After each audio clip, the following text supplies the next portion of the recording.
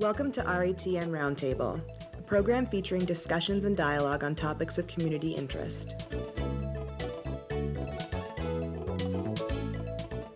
On today's program, poetry and music collaboration with composer Erik Nielsen, poet David Budbill, conductor Ann Decker, and RETN's David Cranmer.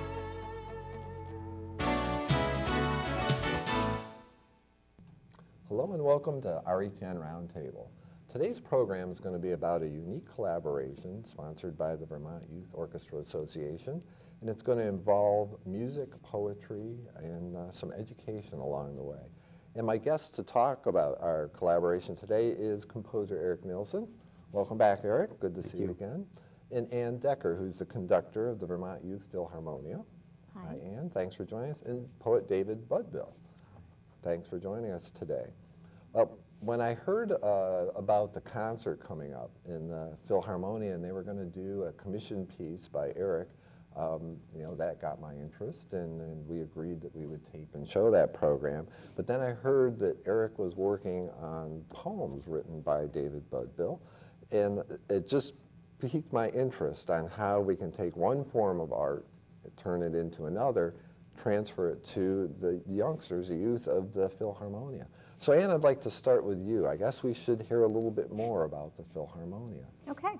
It's one of the feeder orchestras for the Youth Orchestra Association. It's, we're finishing our 4th year, and it's an auditioned group, full orchestra, and the students are placed after their audition in one of the 3 full orchestras, and this is the next one, the one right before the top youth orchestra. Right. We're familiar with the youth orchestra, having taped their concerts for several years. Is it a younger age in Philharmonia, and as they develop, they move to the orchestra? Yeah, I would say the median age is younger. A lot of the wind players tend to be similar ages as the youth orchestra. And then you'll find the younger ages more in the string sections. And how long have you been involved with the Philharmonia? With the Philharmonia specifically, this is my 3rd year, my 4th year in Vermont and working with the association. And before you came here, what were you doing? Well, I came here right out of grad school. So I grew up in Michigan, did a conducting degree in Illinois, at Illinois State, and applied for this job, and it moved me to Vermont. To Vermont. And before we started, we were discussing, but you also are involved in some opera production in New York City. I was involved with a company last spring for a production, yes. Great. Well, thanks. So I guess we'll go back, and David, I'm going to talk to you a little bit.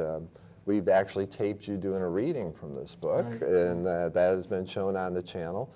And I'm going to assume that Erik probably contacted you at some point saying he was going to write a piece about your poetry.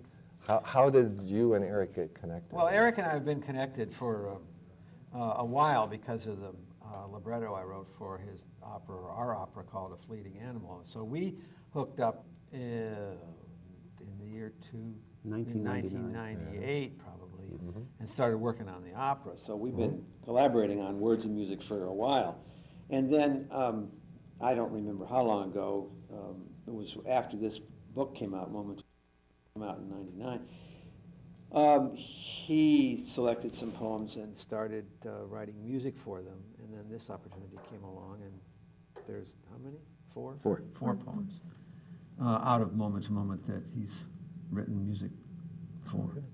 Have you heard any of the work? I haven't heard these, no. Okay. No, I'm looking so forward to it'd hearing be them. interesting. Yeah. Well, we'll get back to you, because as we talk about this collaboration, it's going to be interesting as the poet and writer of these pieces. But Erik, let's go to you. We had talked to you before, and we were talking about composing and how you take an idea and get it from your head to your hands onto paper. Now your idea is already on paper. How did it transpire? Were you reading the book and hearing music, or?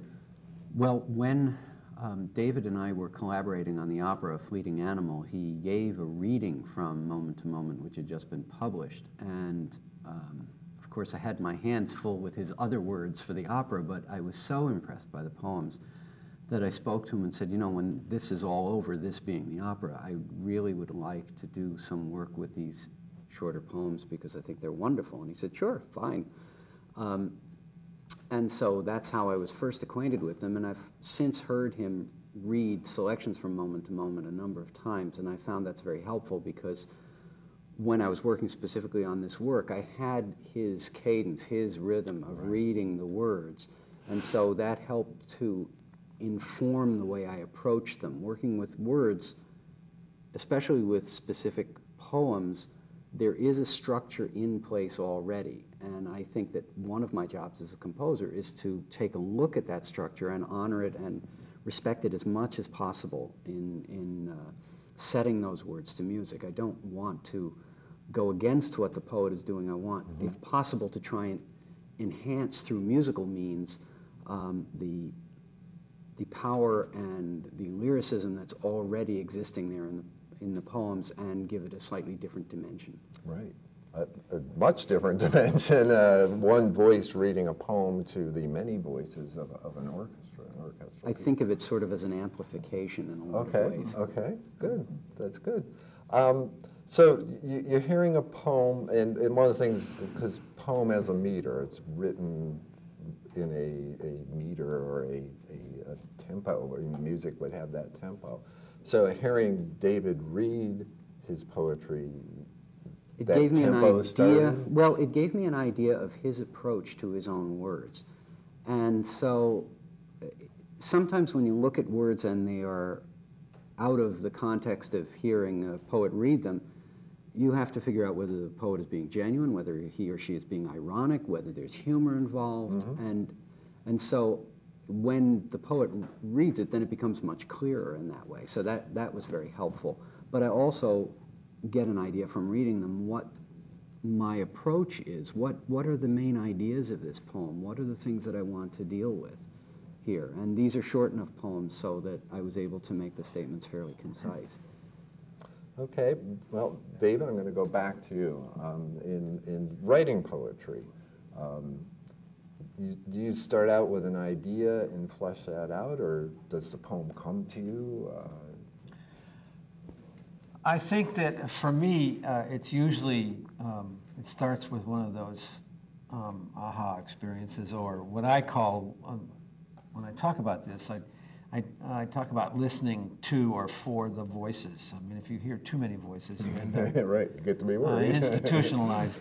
But I think most poets, at least poets like myself, really do hear voices or a voice, a line, a phrase that gets something started. Right. And that's usually what happens with these things.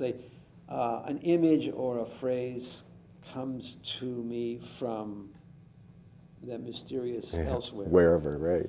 And that's what gets me started. And then once that's going and I begin to expand on it, then, and I have something down on paper, then that endless revision process begins. Right, and having taped you, I know that you and speaking with other poets, that it's always almost like a work in progress sometimes. You keep going back and a word here or it's there. Well, you know, Paul Valéry, the French poet, said a poem is never finished, it's only abandoned. and I think that's a great way to put it, because I'm working on and I'm finishing up a new manuscript of poems now, and it's really, you finally say, I've worked on that one and I just have to stop and go on to the next one, or it's time to quit fiddling with this and get on with it. Right.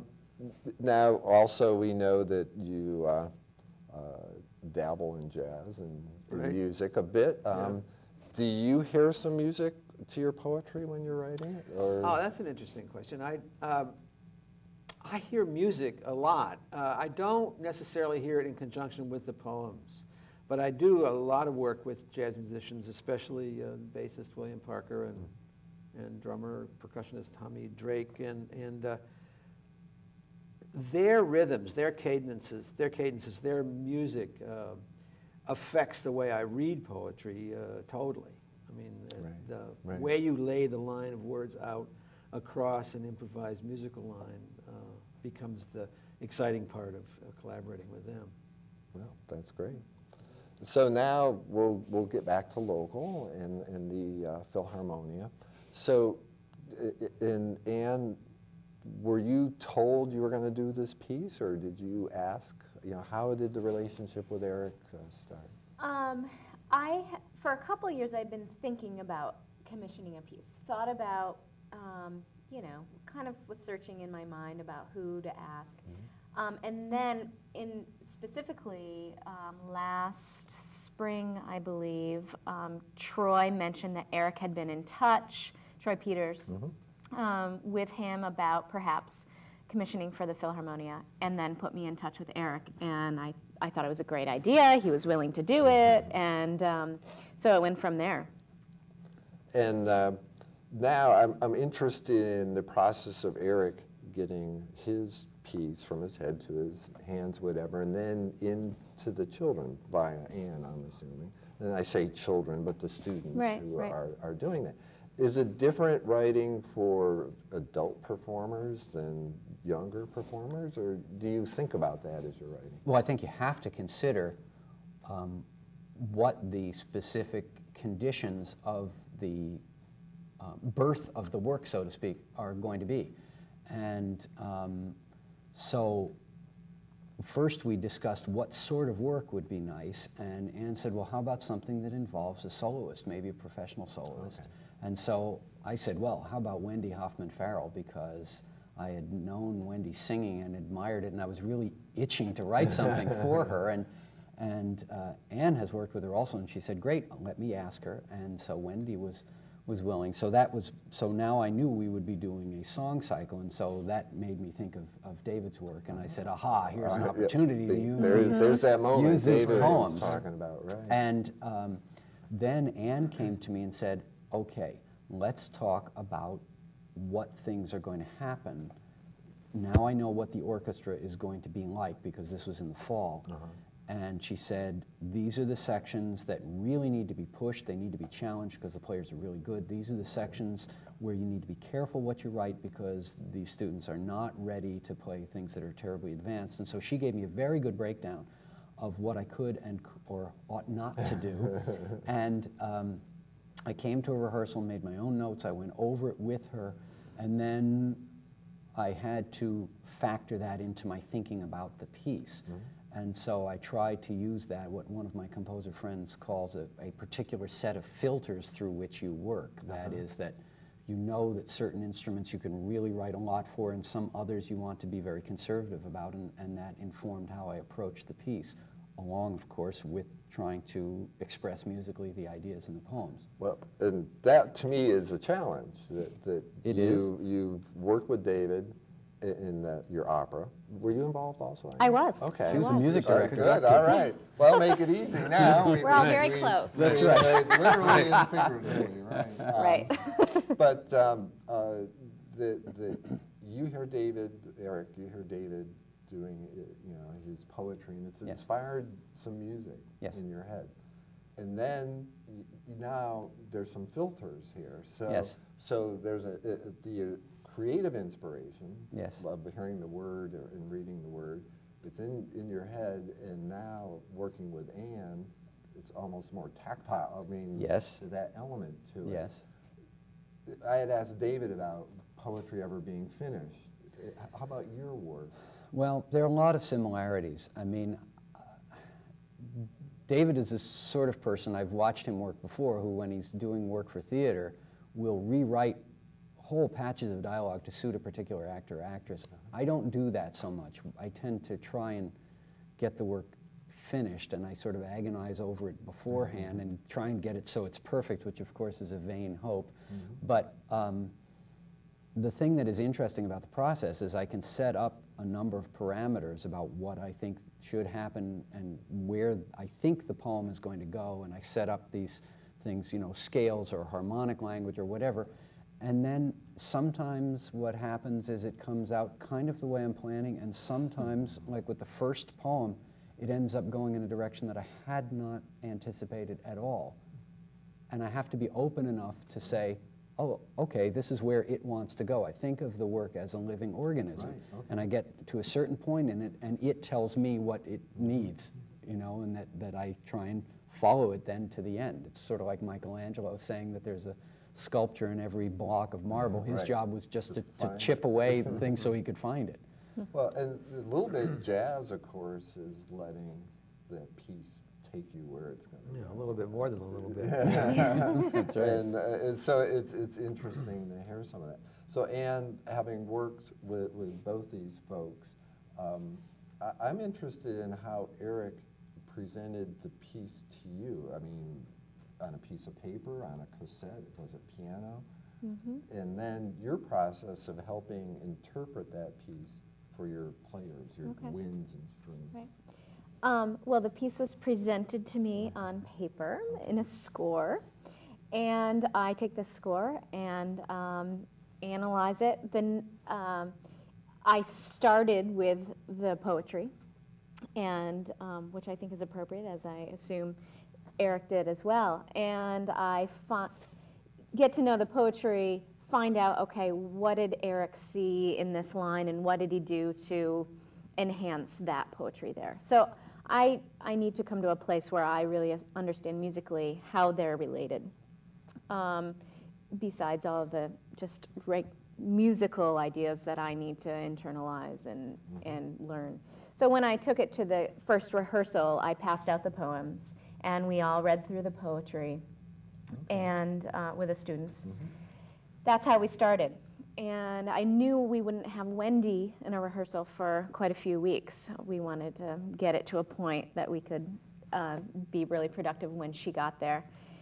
So that's how I started. We went through rehearsals, and then a few weeks ago, perhaps it was right before Wendy did her first rehearsal, I approached Erik and I said, you know, could we get together and I could just ask you a few questions, and maybe you could tell me a little information that might open up something else for me as well.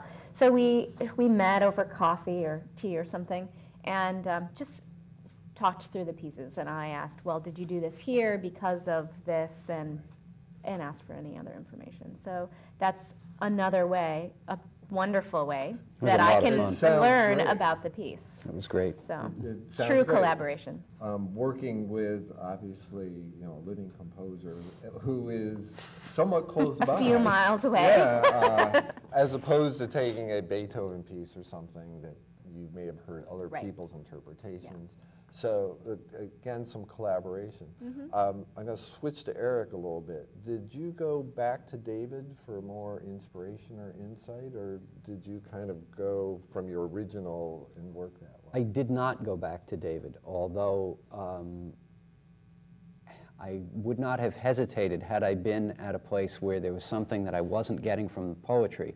I would not have hesitated to call David, because he and I have worked together really well before, and so I feel very close to him in a lot of ways, and so I wouldn't have had a problem doing that, but I didn't happen to in this case. And Anne, will pick on you a second, but you know, starting something new but familiar, because you had worked in the past. When you started this thinking, were you thinking in terms of what you did, and it was what you now have different? You know? I'm not sure what. Well, in After I working- talked with right, Erik? You know, you had worked on Judevine. Oh, and- okay, and okay. had So that going back piece to the opera. done, Okay. And now Erik is going to do a new piece, and it's based on David. So your expectation of maybe what was going to come, was it? I knew it would be great. that's what I knew, I think. Well, and let me, I guess I can back up, because we mentioned Wendy a couple times. Wendy Hoffman-Farrell's a Right. soprano, operatic singer, who will, I'm going to make a wild assumption, but sing the words It's a correct of assumption. David's poetry. So we're bringing some opera to this piece. Is it different from what you did in Judevine? It's different in that it is not staged. It is not something that is overtly acted. So this is more like a dramatic song cycle. I mean, it's she's singing it and she's interpreting it, and she and I talked about certain approaches to things. But I've seen Wendy do other singing than opera, so I know that it is, you know, that she's very good at whatever she does. And so I wasn't thinking of this as being particularly operatic, just something that would suit her in her work with orchestra. And there's a long history of sopranos singing with an orchestra or quartet or Right, yes, of course. And I do have to point out, in fairness to Wendy, that she's actually a mezzo-soprano. She started as a soprano, but when people call her a soprano, she would rather be called a mezzo because that's what she really is. Well, Wendy, hopefully we've cleared that up, and actually we will be taping the performance, and viewers will be able to see Wendy and all the students in the Philharmonia. Working with students, Anne, you know, they have their skill level. Right. And I'm sure quite varied at that age that you're working with. Do you find that you may, as a conductor, change some work a little, knowing the levels of the students, or were you able to work with Erik and have him? Oh, the beauty of this collaboration, I mean, from a conducting to composition standpoint is, as he said already, I was very specific in terms of this commission and the strengths and what I'd like featured in the orchestra. Yeah, I could be very specific because we talked about this in the fall. I had already had a concert with the kids. I knew I knew where the strengths were and what could really be celebrated in the ensemble. So I could be really specific, down to instrumentation. And you mentioned earlier that you wanted to challenge, maybe, and that's your role as a conductor in a youth orchestra or youth organization, is challenge these kids to grow. Right, and being specific to certain levels is really an exceptional opportunity. If that we have a soloist, a cello solo in the piece, and he just stands out in the ensemble, and so that came to my attention right away. You know, Erik, if we could really show this guy off, that would be special. So you asked for a cello solo. Well, I told him how that's great. What a great player he was, and he wrote a beautiful solo. And Daniel is it's a gorgeous.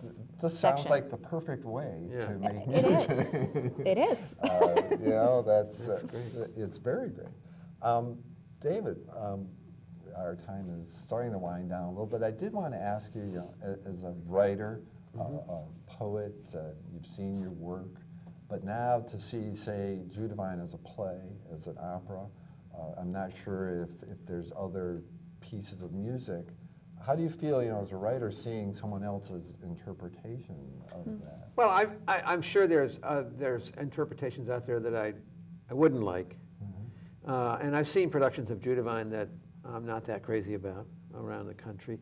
But generally speaking, they're just a fascination to me. I have an avant-garde jazz piano player friend in New York who composed some music for a little poem that I wrote last year.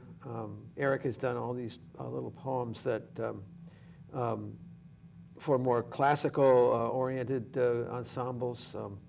And I'm just fascinated to see what other people see in the material. Yeah. And see it come back. Yeah. Well, we are definitely running out of time, so I want to thank all three of you for taking the time to chat with us, and thank all three of you for taking the time to collaborate on this. Yeah. It's just great. Our pleasure. It's great for us to have the opportunity to share behind the scenes, which is, in television production, I get to see behind the scenes, and sometimes I'm disappointed with the final program because I've seen all the work that happened there. Right. So thanks once again, and I'll remind our viewers that they'll be able to see the piece, which is Reflections on the Way, Songs of a Hermit, and others, I'm assuming, from our concert coming up. And you can visit our website, www.retn.org, for a complete schedule and more information. Thank you very much for watching, and stay tuned for future programs. Thank you. If you have any comments on today's program, or if you have ideas for future Roundtable programs, please contact us.